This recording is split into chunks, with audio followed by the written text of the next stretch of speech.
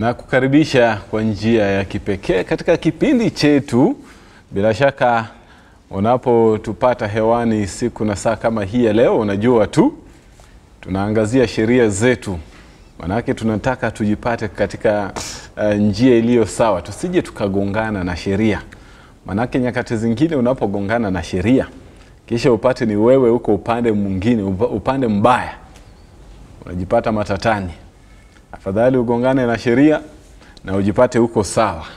Hakuna kinacho kuhukumu. Ndiposa tunachukua muda wa kutosha kuweza kujifunza, manake kipindi chetu tunajifunza kila wakati. Tunajifunza ili tunaowapenda tusije tukawakosea ama kukosewa, na vile vile tuwe na uwezo wa kuweza na ufahamu wa kuweza kuwasaidia rafiki zetu na tunaowapenda. Kutusaidia katika haya kama kawaida sio mwingine bali ni wakili ambaye amekuwa pamoja nasi kwa muda sasa, na tunamshukuru kwa sababu ya kutenga muda wako kila wakati tunapokuhitaji. Angalau umehakikisha kwamba umefika, na naamini leo tutafaidika kwa njia ya kipekee. Leo ungependa tuzungumzie nini? Leo ningependa tuzungumzie kile ambacho tunaona kama ni kawaida. Na kama si makosa wala si dhuluma, si jambo lolote baya. Na nataka tuongee juu ya dhuluma za jinsia. Dhuluma za kijinsia. Kwa nini inapewa mtazamo huo? Kwa nini inaitwa dhuluma za kijinsia? Kwa sababu kwanza ni ukiukaji wa haki za kibinadamu za watu wenzi wetu, na lakini wale ambao wanakiuka haki hizi mara nyingi ni watu ambao wana uhusiano wa karibu na yule ambaye amedhulumiwa. Kwa hivyo wanakiuka haki yako, haswa wanalenga jinsia yako. Haswa wanalenga jinsia yako. Ndio maana nataka tuongee. Tumeichukulia kama kawaida, kama si makosa, si jambo baya, ni mazoea sasa. Manake ukisema hivi tunaichukulia kikawaida, mara mingi mambo ambayo yanachukuliwa kikawaida ni yale ambayo yanafanyika baina ya watu wa karibu sana, pengine marafiki, wapendanao, ndugu na dada, jambo kama hili. Alafu pia ni kitu ambacho pengine tamaduni inasema ufai kuongea juu yake. Wengine hata si watu wa karibu sana. Wengine tu ni watu ambao pengine ni watu wanajuana, si wane wa ukoo peke yake, lakini wale ambao wana uhusiano, kwa sababu saa nyingine kuna uhusiano, unaweza kuwa na uhusiano wa mwalimu mwanafunzi, mwajiri mwajiriwa, lakini ni watu ambao wanahusiana. Ndio. Kwa hivyo unaposema dhuluma ya kijinsia, hebu sasa nipeleke ndani. Unazungumzia nini haswa hapa? Na nataka nikupe mfano mmoja, pengine utuambie kama ilikuwa dhuluma hii miaka fulani iliyopita jijini Nairobi. Mwanadada fulani, unajua, akiwa katika pita zake hapa, amevaa alivyopenda yeye. Lakini kikundi fulani cha watu wakaona ni kana kwamba hawakupendezwa na vile alivyovalia. Yeye anasema mimi nilitaka hivi, ndio manake na nikaona niko nadhifu. Sasa wale licha kwamba hawakupendezwa, lakini wakachukua hatua zaidi. Wakasema kwamba kwa sababu ulitaka au kutaka kujisitiri vya kutosha, wakamvua nguo. So ile ni kosa la jinai, na jeli inafuzu kuwa katika kosa hili ambalo unaita dhuluma za kijinsia. Ndio, ni kosa la jinai, alafu pia linafuzu kuwa katika kundi la dhuluma za kijinsia. Kwa sababu dhuluma ya kijinsia ni ile dhuluma unayopata kwa sababu ya vile ulivyoumbwa. Ninapata mateso haya kwa sababu mimi ni mwanamke, ama unapata mateso yale kwa sababu wewe ni mwanamume. Kitu kile ambacho kinafuzu kuwa dhuluma ya kijinsia ni kwa sababu ya maumbile yako. Najua kabla tuanze kipindi hiki mwenzetu hapa ndugu Tado alikuwa anatupiga vita sana kwamba nyakati zingine tunaegemea kina dada sana. Hatuwatetei wanaume. Na naona Alice anamwangalia na macho makali. Sasa wanao athiriwa pakubwa hapa ni akina dada ama wanaume pia wanadhulumiwa? Pakubwa, watu wote wanadhulumiwa. Hapo napo niseme watu wa jinsia zote mbili wanadhulumiwa, lakini wanaodhulumiwa pakubwa ni akina dada. Na katika hao kina dada pia kuna makundi ambayo yanadhulumiwa hata zaidi. Wanaodhulumiwa sana watoto na watu ambao wanaishi na ulemavu. Inakuwaje? Unajua mimi Inakuwa hivyo kwa sababu ni dhuluma ya kijinsia. Yule ambaye ni mtu mmoja ana uwezo juu ya mwenzake. Uwezo huu amepewa pengine kwa sababu ya maumbile yetu. Mwanamume atakuwa na nguvu, anatarajiwa kuwa na nguvu za kimwili kushinda mwanamke. Mwanamke ambaye pengine ana ufahamu anaweza kufanya jambo fulani kuzuia ile dhulma kuliko yule ambaye kidogo kiwango chake cha elimu kiko chini. Mtu mzima anaweza kuepukana na dhulma hii, lakini mtoto yuko katika hali mbaya kwa sababu hawezi kujitetea, huenda hana mahali pa kukimbilia, huenda hana vile ambavyo anaweza sema. Haya, mtu mlemavu yuko katika hali mbaya sana. Kwa nini? Kwa sababu ya ulemavu wake. Kwa mfano kama ni kitu ni hatari ambayo anaweza kukimbia, huenda akashindwa kukimbia kuepukana na ile hatari kwa sababu ya ulemavu. Kama pengine ana ulemavu wa kuona, yule ambaye anamdhulumu atatumia ule ulemavu wake kumdhulumu akijua kwamba hatatambulika. Yule ambaye pengine akili yake kidogo ana ulemavu wa kiakili, tunajua kwamba pia huyu ataweza kusema. Kweli. Sasa wako katika makundi haya pamoja hata na wazee. Wako katika ile tunaita vulnerable people, wale ambao wako katika hali mbaya zaidi. Najua umetangamana na wale ambao wamedhulumiwa katika shughuli zako za kikazi. Unapozungumza nao na kulingana na mtazamo wako, ni nini haswa kinasababisha wao kudhulumiwa? Unapozungumza na wanakuambia ni nini kilipelekea wao kudhulumiwa? Ni cha uchungu, lakini nimetabasamu, na pengine mtazamaji anaweza sema kwa nini ninatabasamu kwa mambo nyeti kama haya. Ni uchungu ile dhulma kuwepo, lakini sababu mojawapo huwa zinaleta, ni kitu unaweza fikiria ni kitu kama cha ucheshi. Mojawapo ni tamaduni zetu. Tamaduni zetu ambazo kila mtu amefunzwa nazo. Hebu nipe mfano. Na huu ni mfano ambao uko sana. Wacha sasa niegemee upande wa wanawake, lakini upo. Tuna tamaduni hii ya kwamba mume wako anapokupiga anakupenda. Na hata wanawake wengine wanachochea kupigwa.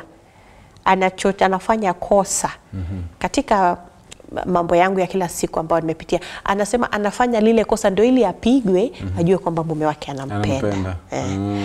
Na hiyo ni tamaduni yetu. Wengine wetu ni tamaduni zetu. Wengine wetu ni mambo hata pahali ambapo natoka, kuna jambo nilikuwa nikisikia kwamba kama mwanamke asipopigwa akiwa hai, kama mume wake hakupiga akiwa hai, atakapokufa kama hakuwa amepigwa, lazima achapwe kabla azikwe. Hiyo ni tamaduni. Na ni ajabu ndio hivyo vile ilivyo. Sasa unaona kuna vitu kama vile, na kuna mahali nilipata mfano pia wa ucheshi hivyo. Naambiwa kwamba mwanamume akitamani kula chakula kizuri, pengine kama kuku hivi ama vitu fulani, analeta vurugu. Analeta, kwa sababu ndio mfano nilipewa. Alitumia kuku. Akasema anaweza leta shida, magombano pale na pengine vita, ili huyu bibi akimbie arudi kwao. Atakaporudi kwao na kupumzika siku kadhaa, ataambiwa sasa huwezi kaa hapa, lazima urudi kwa mume wako. Lakini wakati ule atakapokuwa anarudi, hatarudi mikono mitupu. Atapewa kuku, mahindi na vitu kama vile tupelekea kijana wangu na wajukuu. Kwa hiyo mwanamume amejipangia supu. So ni mfano mmoja huo. Je, kuna mambo nyingine pia ni dini. Unajua tuko katika dini ya Kikristo, na nitatumia huo mfano kwa sababu wengi ni wa Kristo. Tuna vile ambavyo tumeambiwa kwamba hata hii ndoa ni kufa na kupona, for better for worse. Na njia ya kutoka katika ndoa si talaka, bali ni kifo. Sasa pale ambapo unaona vita ama vurugu inakuja katika familia, unapokwenda kutafuta ushauri, na huu ushauri tunapata kutoka kwa wale wakuu wetu wa dini, wale viongozi wetu wa dini, saa zingine wanakuambia vumilia tu pale. Sasa huyu ambaye anakudhulumu anatumia hiyo kama hiyo pia haufai kutoka katika hii ndoa. Sasa naye pia anaendelea kudhulumu hivyo, akijua kwamba unajua ukitoka ni na hata hataki uzungumzie. Tena wanasema God hates divorce, Mungu anachukia talaka. Sasa hawataki uzungumzie, dhuluma inaendelea.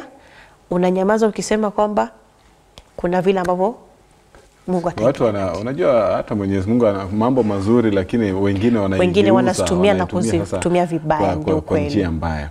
Hapo napo ni ukweli. Nipe mfano wa mwisho. Mfano wa mwisho zaidi jambo lingine ambalo linasababisha dhuluma. Kuna hii tu ambayo kwa Kiingereza inaita male chauvinism. Na saa zingine pia hata wanawake ambao tumesema tunapigania haki zetu, feminism. Kuna kwingine ambako tunaweza sema ni kuenda zaidi. Wanasema kuna wengine wana itikadi kali. Kuna ni kama itikadi kama zile. Mimi ni mwanamume, sipingwi. Hakuna mwanamke anaweza niambia kitu chochote kama hichi. Mimi ni mwanamke, sifai kuongea. Ama mimi ni mwanamke, sasa nimepata sauti, nataka hii sauti yangu isikizwe, na kuna vile ambavyo situmii mwelekeo ama ratiba nzuri ya kuleta mabadiliko. So kuna yale pia yanaweza kuchochea. Yanaleta pale. La muhimu kwangu, unajua wengi utapata kweli hakupigi kama mke wake. Ama hakufanyi mambo ambayo tumezungumzia hapa, ambayo yanaonekana. Huenda kuna mambo ambayo mtazamaji anafanya, anamdhulumu mwenzake kijinsia pasipo kujua. Je, kuna mawili matatu ambayo huenda tunafanya kwa kawaida tu, ni kawaida yetu, lakini huenda hatujui kwamba unamdhulumu mwenzako pasipo kujua. Kuna dhulma tofauti. Kuna dhulma za kimwili, ile Kiingereza tunaita physical violence. Hizi ndio zile ambazo nitaona. Nitakapokuja utaona ulipigwa, umefura, umekatika, vitu kama vile. Lakini kuna ile emotional violence ya kihisia. Kuna vile ambavyo naendelea kukuweka katika hali ambayo unajiona duni sana. Kwa kutumia maneno ama? Kwa kutumia maneno ama hata vitendo.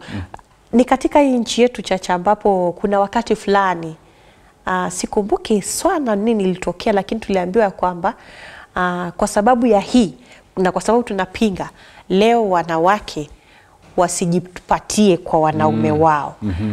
Na hata katika kazi yangu ilikuwa siku ya Jumapili, asubuhi yake Jumatatu, kuna mwenzetu wakili wa kiume ambaye kidogo alichanganyikiwa, na alipokuwa anataka kuongea akasahau maneno fulani. Nikasikia aliyekuwa kando yake ambaye ni dada akimwambia hakimu, msamee, unajua jana wanawake walienda katika mgomo. Sasa kuna wakati mwingine tunaenda katika huo mgomo. Biblia pia inasema ya kwamba tusinyimane, tusitengane kwa sababu ya mambo yetu, na ikiwa ni hivyo kwa muda fulani. Sasa unajua wakati mwingine naweza kufanya vile na kuumiza kihisia kama mwenzi wangu ndani ya nyumba. Wakati mwingine ni kunyamaza. Unajua unaishi na mtu ambaye ana uwezo wa kuongea. Unasema badala nimpige vitu, acha ninyamaze. Wacha ninyamaze. Inaitwa silent treatment. Hajui nini iko katika mawazo yako. Lakini sasa anaendelea kudhania ni nini, nimefanya nini. Hiyo pia unaita dhulma. Hiyo pia ni dhulma. Kwa sababu Kiingereza wanasema you are torturing the other one. Unamtesa. Hajui amekosea wapi, pengine hata hajui kweli. Alafu kuna pia verbal violence. Kuna matusi. Kuna sasa kule amba huyu sasa si wa kunyamaza, ni wa kuongea, lakini vile anaileta. Unajua kuna mfano ambao anatumia maneno ya kukejeli. Kuna maneno ambayo tunatumia.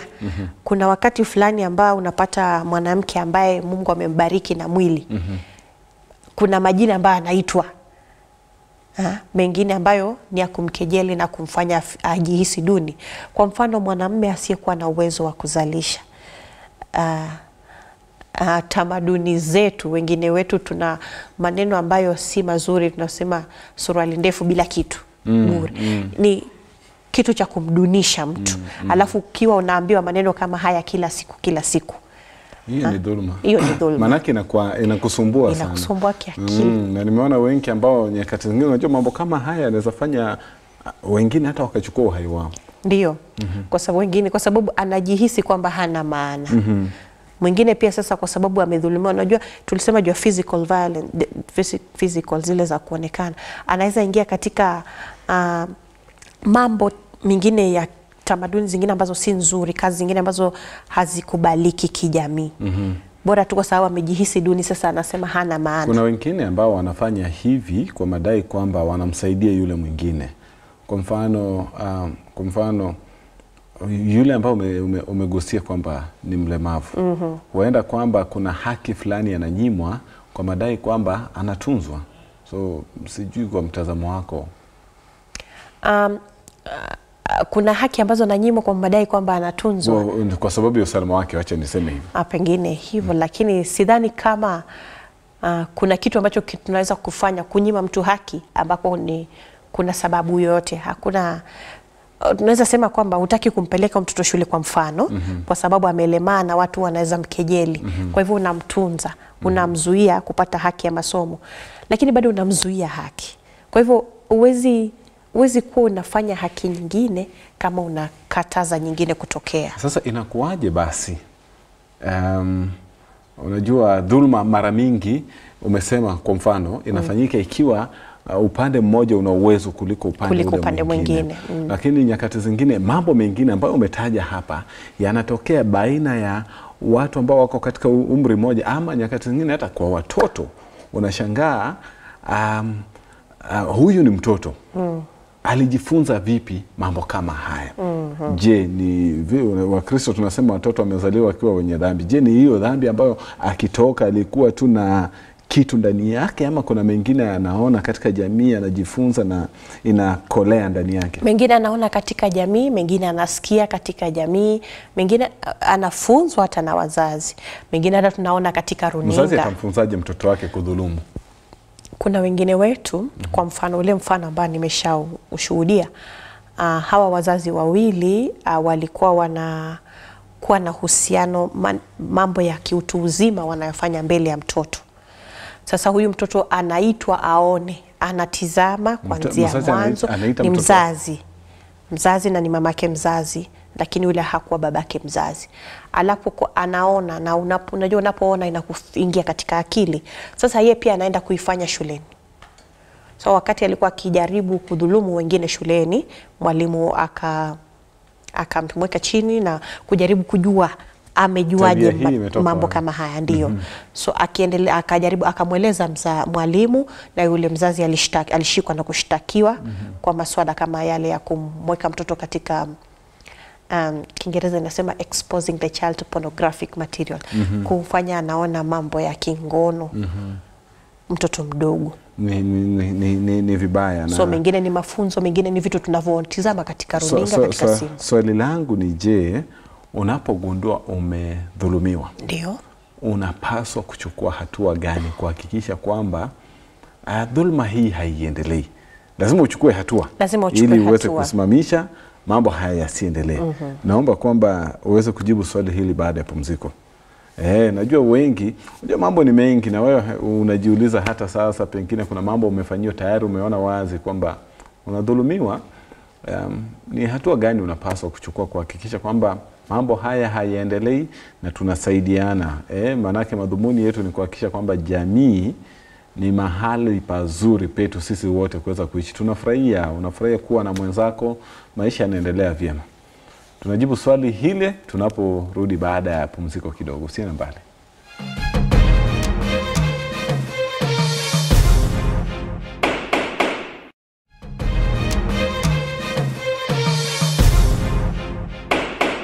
Tumeingia katika sehemu ya pili. Ikiwa unaungana nasi hivi sasa, tunazungumzia dhuluma za kijinsia. Kuna mambo mengi tu na dakika zetu ni chache, hivyo basi tutaenda kwa haraka kidogo. Ikiwa una swali ama changizo lako, basi tuna nambari ambayo tumekupa pale pembeni mwa runinga yako. Tafadhali itumie, tutatenga muda ili tuweze kurudi hapa na wakili Perez ili tuweze kushughulikia swala lako. Nitaanza tu na swali ambalo limeulizwa tukiwa katika pumziko. Wacha nianze na ile ambayo kaka ametuuliza hapa kwamba nyakati zingine unapata pengine vijana wamekutana, alafu huyu kijana anamsalimu mwanadada, alafu kuna vile anakufanyia kitendo ambacho ni kama ni changu, kuonyesha kwamba unahitaji tendo la ngono. Sasa kuna vitu viwili ambavyo vinaonekana kama vinafanana. Moja wapo ni ile tunaita kwa Kiingereza sexual harassment, na nyingine ni indecent act. Sasa indecent act, katiba inasema kwamba kila mtu ana haki ya kuchukuliwa katika njia nadhifu. being treated with dignity. Hata kama ni mtu wa aina gani, lazima nimchukulie katika njia ya heshima. Pale ambapo unafanya tendo ambalo linaonyesha kwamba unapunguza ama humwangalii mwenzako na heshima, ni kitendo ambacho ni cha jinai na kina kifungo chake. So indecent act, wakati wote ambapo tendo la ngono linasemekana kwamba limetokea, lazima kuna ile hali ambayo yule mwathiriwa ameguswa katika njia ambayo si ya kiheshima. Kwa hivyo wakati wote ambapo unashtaki mtu kwa tendo la ngono ambalo ni kubwa, kutakuwa na kile tunaita second crime, count 2, ama alternative count of indecent act, kufanya tendo lisilokuwa la heshima. Na unaweza fungwa kwa zaidi ya miaka 5. Miaka 5. Ndio. Kwamba umekutana kanisani alafu ukamkumbatie na unanikumbatia katika njia ambayo si ya kunichukulia na heshima. Ndio. Miaka umesema isiyozidi ama isiyopungua? Isiyopungua, hivyo ni 5 kwenda juu. Wengi hapa, ikiwa sheria ingefuatiliwa, wengi hapa ni ile tu kwa sababu kuthibitisha lile tendo ndo linakuwa gumu. Sababu unaona ni tendo linafanyika kwa kisiri na kwa mara moja. Pengine alikuwa kinsalimia, ni jambo ambalo hakuna mwingine anaweza shuhudia. Hata usiposema, hakuna yule ambaye amesimama kando yako hatojua kumefanywa kitu kama kile. Wakati mwingine unapata unaingia kwa matatu ama unaingia mahali fulani na mtu anakupiga kwa makalio. Ni jambo linalotokea kwa muda, kufumba na kufumbua. Kwa hivyo si jambo ambalo linaweza shuhudiwa kwa haraka, lakini ni kitu ambacho kinatokea. Kwa hivyo shida inakuwa kuthibitisha tu. Ndio maana wakati mwingi unapata ule ambaye anashtakiwa na tendo hili, kuna shtaka kubwa la jinai la tendo la ngono ambalo ameshtakiwa nalo, na hili limeingizwa hapo kati. Hili linawekwa kati. Linawekwa hapo kwa sababu hakuna vile ulidhulumu huyu kingono bila kumgusa katika njia isiyokuwa ya heshima. Wow. Sasa kabla utuelezee hatua za kuchukuliwa. Ndio. Maswali tu nitakuuliza yale ambayo, manake wale ambao wapo hapa wanatuuliza, huenda ndio maswali ambayo yule mtazamaji anajiuliza pale nyumbani. Ndio. Kwamba uko pale afisini mara kwa mara. Na naona wanadada wamelemewa hapa. Kwamba unakuja kwangu afisini na ili uweze kupata nafasi fulani pale afisini, ama mimi ni mwajiri ili niweze kukupa ile nafasi, kuna matarajio fulani ya kingono. Kwa hivyo na kuweka katika hali ambayo sio nzuri. Lakini kwa sababu ninahitaji lile jambo, pengine nahitaji alama zile, na ni mwalimu shule. Ninahitaji nafasi ya shule kwa mtoto wangu pengine, ama nahitaji kupata ajira ama cheo. Hiyo sasa ile Kiingereza tunaita sexual harassment. Ninadhulumiwa ama ninatishiwa. Natishiwa kwa mambo ya ngono kwa sababu huyu mmoja yuko katika Kiingereza nasema a position of authority, kiwango cha mamlaka. Huenda ikawa ako katika kiwango cha mamlaka kwa sababu yeye ni mwajiri, ama yeye ni mkubwa kiumri, ama mwalimu, ndio, kwa sababu ya kile cheo, na mimi ni mwanafunzi na nimefunzwa kuheshimu watu wazima. Sasa yule anayekuwa katika kiwango kile, anayekuwa mwajiri ama mkurugenzi na mimi niko chini, na anataka kunipatia jambo fulani, lakini anataka kwamba nilipie, anatumia nafasi yake, badala ya kunipatia haki yangu. Hata wakati mwingine ni mtu ambaye anafaa kupatia huduma, mwajiri wa serikali. Hiyo tunaita sexual harassment. Ni tendo la jinai pia. Na pia lina kifungo. Na unajua tulisema kwamba vitendo hivi vya jinai havina the option of fine, haina hukumu ya kulipa faini, ni hukumu ya kufungwa tu. Zote zina hukumu ya kufungwa. Na inaweza kwenda miaka 10. Sexual harassment. Miaka isiyozidi ama isiyopungua? Isiyopungua 10. Vitendo vyote vya jinai havina minimum sentence. Ziko na ile tunaita mandatory sentence. Kitambo kidogo kabla Sexual Offences Act of the year 2006, ile tulikuwa tunaita Njoki Ndung'u, bili ya Mheshimiwa Njoki Ndung'u, kulikuwa kuna vile ambavyo matendo ya jinai ya ngono ilikuwa yakifanyika, unaweza kufungwa kwa kidogo miaka hii na mingi miaka hii. Ile ilikuwa na minimum and maximum. Sasa kulingana vile umejitetea, unaweza pata minimum mwingine hata alikuwa anakufunga siku moja. So kukaonekana kwamba hakuna ile inaitwa uniform sentences, hakuna usawa. Alafu mwingine anakaa ni tendo lile lile amefanya, amedhulumu, lakini bado anafungwa kwa siku moja, wiki moja, mwezi. Sasa siku hizi sheria ya sasa, vitendo vya ngono ama jinai katika matendo ya ngono, dhulma ambazo zinaegemea ngono, hazina ile tunaita minimum sentence, kiwango cha chini. Zote ni kizungu taita flat rate. Na flat rate hapa ni 10 years. Hatua gani zinapaswa kuchukuliwa unapokisia kwamba umedhulumiwa? Hatua ya kwanza, mara nyingi utapata yule ambaye amedhulumiwa huenda ikawa ameshtuka, ameogopa, kwa sababu najua dhuluma hizi za kijinsia zinakugusa kama si kimwili, ni kiakili ama kihisia. Kunaweza kuwa yule amedhulumiwa kuna mshtuko, lakini kama anaweza akipata fahamu, na mara nyingi tunakimbia kwa polisi kama sehemu ya kwanza. Na ni vizuri mabadiliko katika idara ya polisi imeleta ile tunaita gender desk, pahali ambapo unaenda kushtaki ama kuripoti vitendo hivi vya dhuluma ya kijinsia ambavyo kidogo pako fiche, sio pale obia kawaida. Sio kawaida unaenda unapata umati wa watu kupale. Sio kawaida unaenda unapata umati wa watu.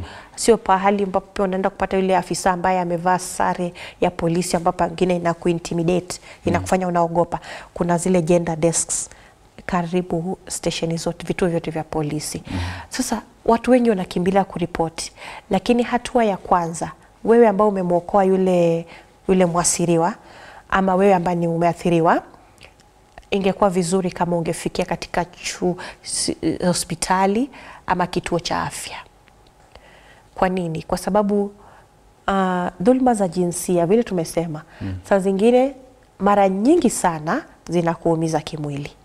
Mara nyingi sana unaweza saidika kwa haraka ukiwa umepata matibabu kwa muda wa masaa 78, isio masaa 72, samahani, isiyopungua masaa 72. Kwa sababu kama ulidhulumiwa kingono na mtu ambaye pengine ana ugonjwa wa zinaa, kuna vile ambavyo unaweza pata dawa zinazoweza kukukinga kupata ule ugonjwa wa zinaa. Ikiwa utafikia katika masaa, utapata huduma ya afya katika yale masaa 72.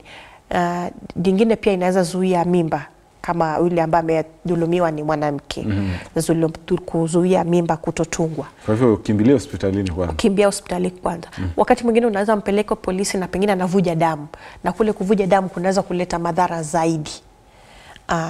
So kwenda kwa kituo cha afya kunakuwa vizuri zaidi. Alafu pia kwa sisi ambao ni mawakili, pengine nao tunasema kwamba the evidence, ule ushahidi unaweza kutunzwa vizuri. Ushahidi hapa ni nini? Kitu gani? Ushahidi hapa, kama ni tendo la ngono na pengine yule ameathiriwa ni mwanamke, kuna ile Kiingereza inaita semen. Kuna zile mbegu za uzazi unaweza patikana pale, tunaweza kulinganisha ni mbegu ya fulani kwa sababu ya masuala ya kisayansi, ile tunaita DNA. Na hata kama ni mwanamume ambaye amebakwa, pia zile mbegu zinaweza patikana. Kama ni pengine ulitumika kifaa tofauti ambayo sio sehemu ya mwili ya yule ambaye alikuwa na dhulumu, kumetumika kitu kama chupa ama kifaa chingine, kunaweza saidika kwa haraka, kikatolewa, upasuaji ukafanywa na kuokoa maisha ya yule mwathiriwa. Kwa hivyo tunza ile. Sasa tunaweza pata zile ushahidi, na huo ushahidi ukawekwa katika njia nzuri zaidi. Nimesikia wakisema kwamba pengine zile ya mavazi yako sijui yale mavazi yako yanaweza kumhusisha ama kumlinganisha, kumhusisha huyu anayedhulumu na wewe. Kuna kitu cha Kiingereza, they say it's called locus principle. Ule msomi huyu alisema ya kwamba mtu yeyote ambaye anafanya kitendo cha jinai, kuna kitu anawacha. Kama hatowacha damu yake pengine kwa sababu ya kuumizana, kuna fingerprints, alama za mkono anaweza kuwa aliwacha. Kama sio hizo, kuna hizo chembe chembe za uzazi ambazo zinaweza kuwa ziko pale. Kwa hivyo unaweza kumhusisha yule na hiki kitendo. Kwa hivyo ile ukitunza, umefika hospitalini, watakuwa kuna vile ambavyo wataziweka katika hali nzuri. Kitambo tulikuwa tunaziweka katika ile tulikuwa tukiita paper bag, ile karatasi ya plastiki. Alafu kwa sababu ya ule muundo wa karatasi ya plastiki, unaweza kuwa na vitu kama joto hivi, kama jasho fulani. Ile joto linaweza badilisha vile vitu ambavyo vimethibitishwa, vile ambavyo vinapatikana pale. Kwa sababu ile joto vinaweza viharibu. Kwa hivyo ukienda vile ulivyo, sana tunataka kuoga kwa sababu unajihisi mchafu. Ule mwathiriwa anataka aoge atoe ile. Lakini kule kuoga kuna huwa hiyo hizo exhibits, ushahidi. Wakati mwingine unapata kwamba mwenye anakudhulumu amekufanya ukaoga, lakini unajua bado kuna kuumizwa kwa sababu ni kitu ambacho kimefanyika kwa nguvu. Kunaweza kuwa kuna kukwaruzika fulani. Kunaweza kusaidika hata pengine ile akiwa ametumia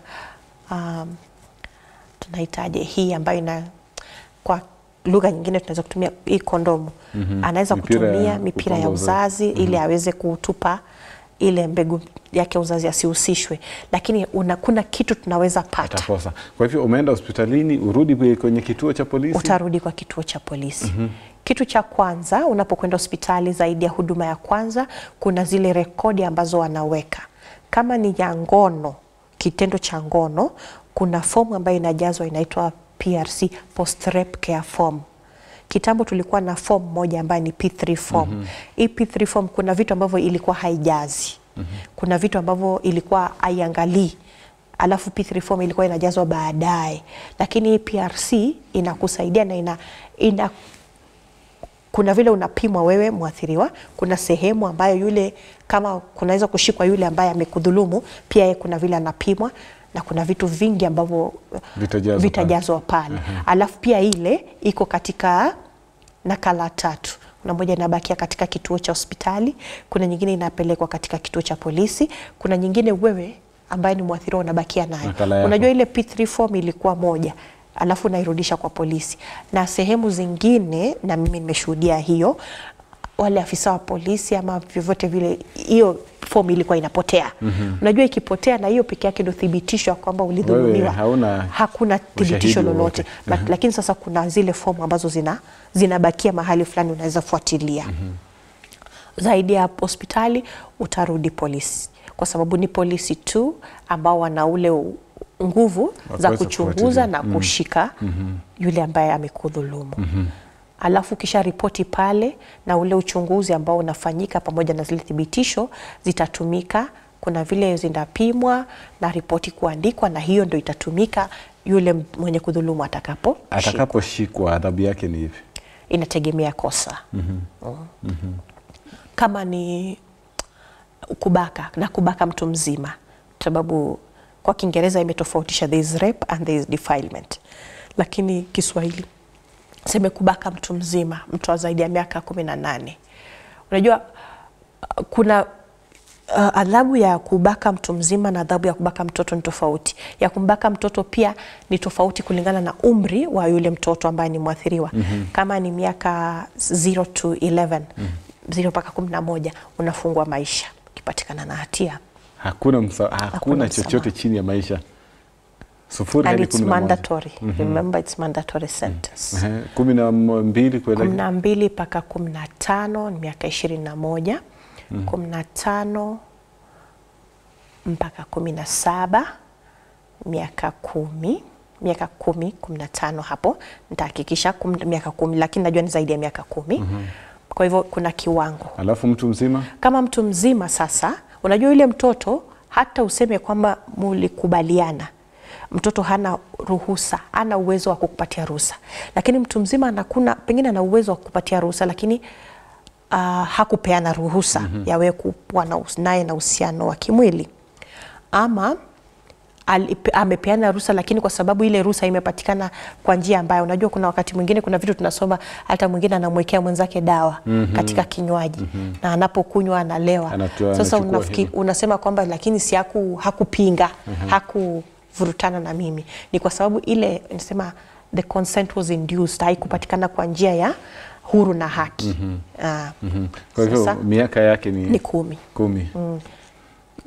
Mtoto mdogo 15 mpaka 17 bani miaka 15 jela, mtu mzima ni miaka 10. Miaka 10. Sasa inategemea kitendo. Alafu unajua unaweza pata hii 10 na ile indecent act pia iko pale. Bado unapewa bado unaongezwa 5 yake. Unajua naona mara mingi sana watu wanakimbia kusikizana kwa sababu huyu amembaka mtoto sasa. Na atafungwa milele. Anafungwa milele. Usaidizi atapata wapi? Manake wengi ndio kweli wamedhulumiwa, lakini hajui kando na polisi, kwenda katika kituo cha polisi, hospitalini. Wengine wanasema sina imani na vituo vya polisi. Je, kuna kwingine? Ama hata mwingine anasema si ya kuumia. Vile tumesema emotional violence, verbal violence. Vitu ambavyo hakuna mtu anaweza kuona atakwenda wapi. Sasa hawa kwanza niache na hawa ambao wamedhulumiwa lakini kwa njia ambayo haionekani. Na hakuna mtu atakuamini.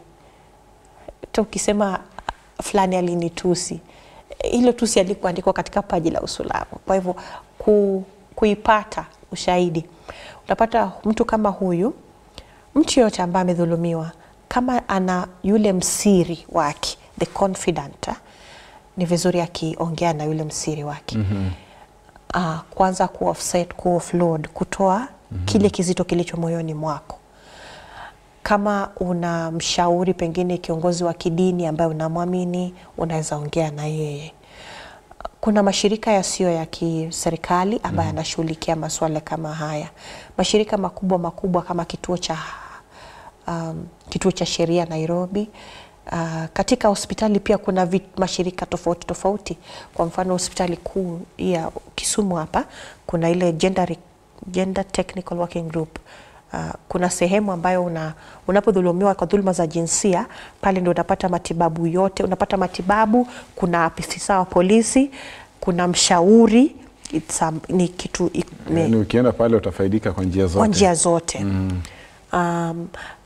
Mashirika yako mengi. Najua kuna shirika la FIDA, najua kuna shirika la Kelin, kuna mashirika tofauti ambayo yanahusisha hivyo. Naona muda wetu umekwisha, lakini swali langu la mwisho tu, ndio amekubaka ama amekudhulumu, acha niseme amekubaka, amekudhulumu, kuna uwezekano kwamba baada ya muda pengine ukipita miaka 10 kisha tena huyu jamaa mkapatana naye? Ndio. Inakuwa kuaje? Manake kama halikushughulikiwa, samahani nafikiri nimekukata. Ni sawa. Kama tendo hili halikushughulikiwa lilipofanyika, utapata kwamba matokeo ni mabaya. Kwa sababu kama nimeweka kisasi kwa mtu na nije nikutane naye hata miaka 10, ile hasira ikiwa haikushughulikiwa inaweza nifanya sasa mimi niingie katika tendo la kumuua ama kumuumiza huyo mtu. Alafu sasa hilo kosa hilo la jinai, na unajua watu hawatajua kumekuaje. Watasema tuliona tu watu wawili wamekutana hivi na huyu dada ama huyu ndugu akachukua kitu na akampiga. Hata huyu mwenzake hakuongea na yeye. Sasa yeye anaonekana kama an innocent party, mtu mwenye hana hatia lakini ameumizwa. Sasa unapata kwamba dhulma za kijinsia, japokuwa tumezichukulia kawaida, kwa mfano mume na mke kupigana kwa nyumba, tunaichukulia kawaida na tunasema hayo ni mapenzi, mwanamke lazima apigwe, huyo mwanamume pia hana maana kwa hiyo nyumba, wacha huyo mwanamke amfunze adabu. Inajenga kitu fulani katika mawazo yetu kwamba mimi sifai, ama inajenga kupanga vile ambavyo utalipiza kisasi.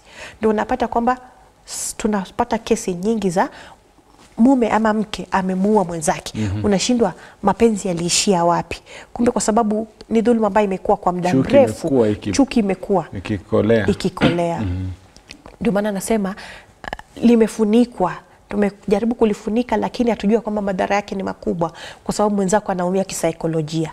Tunapokutana, kama hilo tendo halikushughulikiwa, kama sikutibiwa na kupewa ushauri wa kumsamea huyu na kujihisi kwamba mimi bado ni mtu wa thamani, utapata ya kwamba ile hasira ipo na itaweza mabaya. Neno lako la mwisho, unajua swala hili ni nzito sana, mimi nakosa usemi.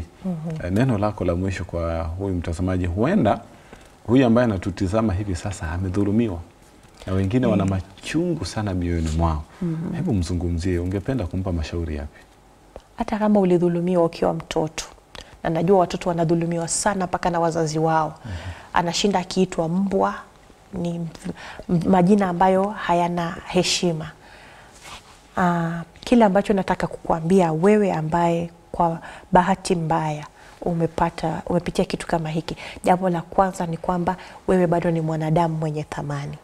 Jihisi kwamba wewe ni kiumbe cha Mungu ambacho kinafaa kuheshimiwa, na wewe mwenyewe chukua hatua ya kusema ya kwamba nitafanya vyovyote vile niweze kusaidika. Hatua kwanza inakuja kwangu mimi kuchukua, na najua si rahisi, lakini ni wewe ndio unaweza kuchukua hatua ya kurudisha hali yako kuwa vile ulivyokuwa. Wewe ndio unaweza chukua hatua ya kusamea. Wewe ndio unaweza chukua hatua ya kumripoti huyu mtu ili asiweze kufanya tendo hili kwa mtu mwingine. Ni wewe tu ndio unaweza kuchukua hatua ya kusema japokuwa ni mume ama mke wangu, sitaki anifanyie hivi tena, na nitamwambia kwamba tendo hili linaniumiza. Kweli. Ndio aweze kufahamu. Chukua hatua ya kupenda wale ulio nao sana kiasi cha kwamba unaweza kuwakinga wewe binafsi. Na najua si rahisi, na kwa sababu si rahisi ndipo penye Mungu anaingilia kati, kumwomba Mungu akupatie nguvu ya kuweza kuendelea na maisha na kuwa na mtizamo mzuri wa maisha. Kuna mwandishi fulani ambaye alisema kwa Kiingereza kwamba no matter what happens, life is still good. Mradi bado uko hai, hata kama umepitia changamoto fulani, bado maisha ni mazuri, na hivi vitu vyote tunapitia ili tuwe kitu cha kuweza kumtia mwingine moyo. Kweli. Na kama wewe ni yule ambaye anaathiri wengine, fikiria na uwazi. Wewe je, ukifanyiwa hivi itakuwaje? Itakuwaje? Vile ambavyo unataka ufanyiwe, fanyia mwingine. Asante. Najua Biblia inasema kwamba jaribu halitakupata kamwe. Isipokuwa lile lililo la kawaida, kwani pamoja na hilo jaribu Bwana ataweka mlango wa kutokea. Na milango hiyo ni mingi sana. Ndiposa tumeleta kipindi hiki uweze kupata ushauri, uweze kupata ufahamu. Hebu tuishi na wenzetu kwa njia inayostahili, tusije tukajiweka matatani, na usije ukamweka mwenzako katika hali ya kujidharau kiasi ya kwamba anataka kujidhuru.